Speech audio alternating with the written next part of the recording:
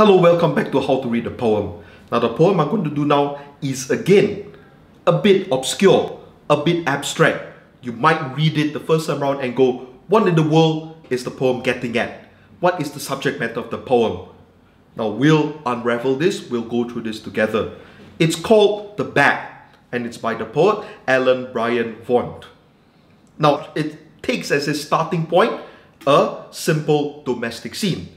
And then something intrudes, the bat intrudes, and then there's a sort of reaction against the bat.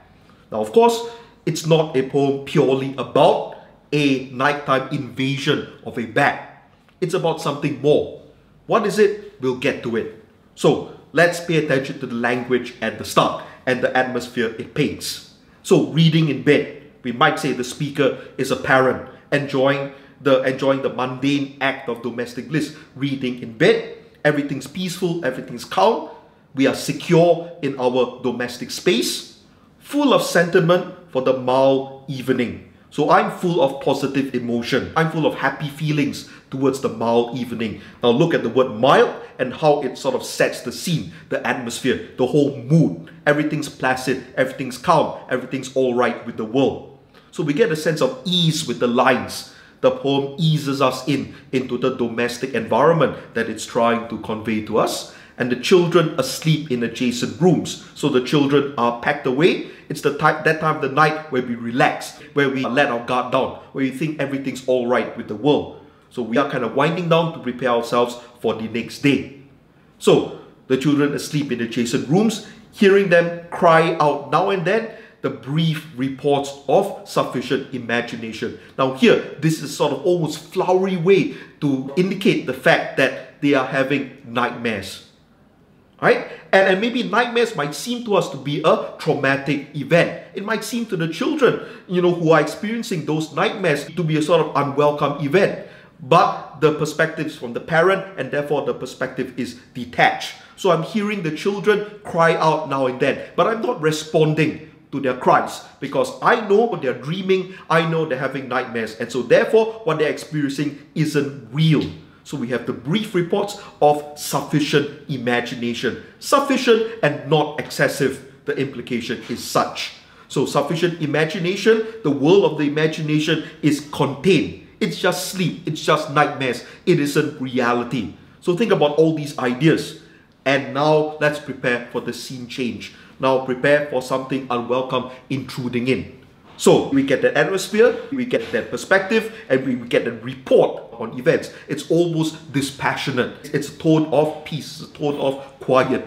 And listening at the same time compassionately to the scrabble of claws, the fast treble in the chimney. So in the chimney, the speaker hears some sort of scrabble of claws and he hears compassionately, it might be a bird trapped in the chimney. So therefore, we have that attitude of compassion because, we understand a bird is trapped in the chimney, it's kind of struggling to get out, and so I can respond in that way. It's a poem enlivened by the sense of sound. So I'm hearing the cries of the children, I'm also hearing the scrabble of claws, which I think it's a bird, the fast treble in the chimney.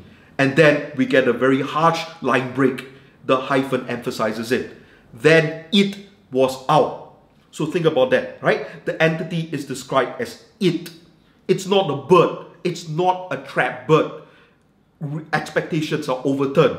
Something comes at the speaker. It was out. It rushes to the speaker. It invades the safe space, the domestic environment that was being set up in the previous part of the stanza. Not a trapped bird beating at the seams of the ceiling, but a bat lifting towards us, falling away. So not a bird. We might think about the speaker's imagination of the bird to be a somewhat peaceful, somewhat nice looking bird, that is kind of unfortunately being trapped in the chimney. So therefore I can respond with compassion, but not when a bat comes flying at us. A bat, of course, being associated with the supernatural, being associated with vampires, being associated with something unwelcome, with something demonic, with something monstrous. It jumps out at us. So we see here the lines between reality and the imagination getting violently blurred here with this almost attack of the bat. So I can't respond with compassion, although a bat and a bird are animals all the same.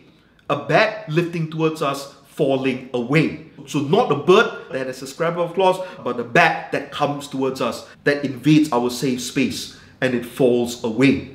So think about the atmosphere, how it changes from the start of the poem to the end of the stanza. So the bat comes. How do we deal with the bat? And now the poem shifts into very indirect mode. It gives us 2 lines of italics. Again, the emphasis is on how do I, a human being, respond to something of that nature.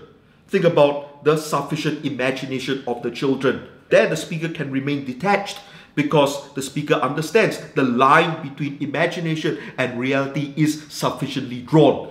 So how do I respond to this incident? Something that takes me unexpectedly, something that overwhelms me. You might think about what is the draw of horror movies. We go into horror movies in order to experience that sensation of the unknown that overwhelms us, that gives us all these powerful feelings. So how does the human being respond?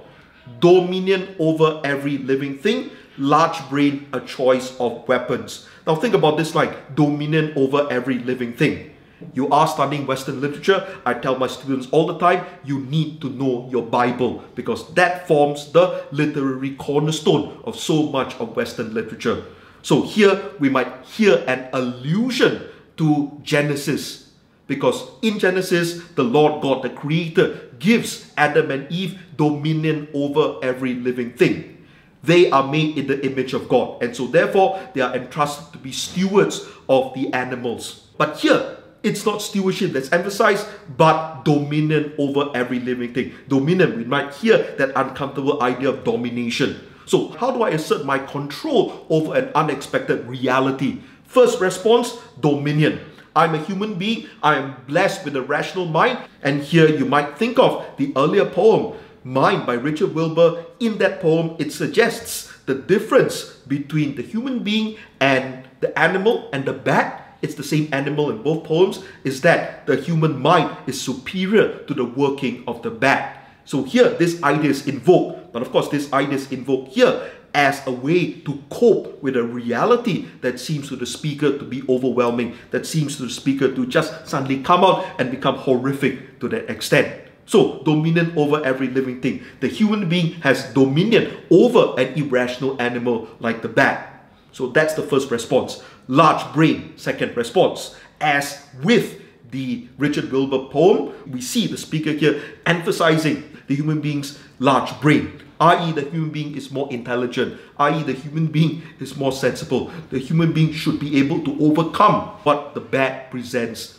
to him, or to a choice of weapons. Failing that, there's always the use of physical force. There's always the use of the weapons in order to chase the bat away. The tone here isn't that controlled. The speaker is responding in whatever way he finds necessary in order to cope with that flying in of the bat. So again, we have this relationship between the human being and the natural world. What is the human being's response to what he or she sees in the natural world? So shuddering in the lit hall, we swung repeatedly against the rising secular face. So we shudder, we have that visceral response, we have that emotional reaction against the bat. Whereas in a couple of lines earlier, we've asserted dominion over every living thing, a large brain. So those intellectual responses aren't really working. So what did we do? In the lit hall, we swung repeatedly against the rising secular face. We use a weapon and we swing against it repeatedly. We might think of its ineffectiveness. The bats flying all over the place. There's the last ditch effort to chase the bat away.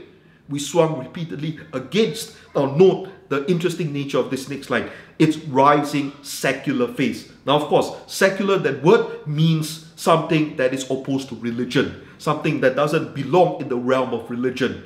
So the bat is, in this instance, given a sort of monstrous feature about it. It has a face. It is personified to a certain extent, but it's a rising secular face. It's something that we cannot classify. It's something that we cannot control. It's something that seems completely alien, threatening, monstrous to us. So what is our first response to that? It is to bat it away. It is to chase it away.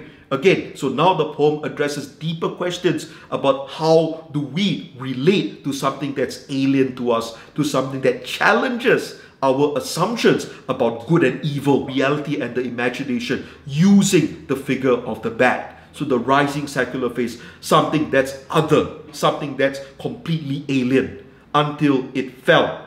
So this contrast between rising and falling. So we've succeeded in chasing the bat away, then shoveled it into the yard for the cat. Not only chase the bat away, but also kill it. So the bat may not, in a sense, intend any harm towards the human beings here, towards the mother and father, but we've done it excessive violence because of our emotional response. And here we might think about this idea of nature invading into the man-made environment. So here the bat is seen as a transgressor. The bat is seen as something that invades. So we need to get rid of it. So we shovel it into the yard for the cat. Now here the figure of the cat. The cat, of course, a domesticated animal. Now think about this idea here. The bat is completely undomesticated. The bat belongs outside. The bat belongs to the wild. The bat belongs to the realm of the demonic, the monstrous, the supernatural. Whereas the cat is domesticated. So we've domesticated the cat, but the final line of the poem suggests that things are not that simple. So for the cat who presumably eats the bat, but the cat who also shuttles easily between two worlds. Now the two worlds of the poem that it's important to note, the human being keeps separate. The world of the house and the world of the outside. The world of the human and the world of the animal. The human being who is intelligent, who is rational, and the animal who is instinctive, who is irrational. The animal who just obeys whatever nature has programmed into it. So the poem might be suggesting the more the human being tries to keep these two worlds apart, the more an incident might shatter that fragile distinction between the two worlds. And here we have, as a conclusion of the poem, the cat, who retains some sort of the domestic about it, but also retains the animal about it. The cat who gobbles up, who devours the bat. So the poem, although difficult, I think it's rewarding because of the things it suggests about what makes us human, and by extension, what is not human. What is the safe space of the home and what is outside. And what happens when something upsets that balance, when something shows us how we human beings are actually fragile, insecure, rely on those distinctions to keep our sense of identity intact. This is how to read a poem. Thank you.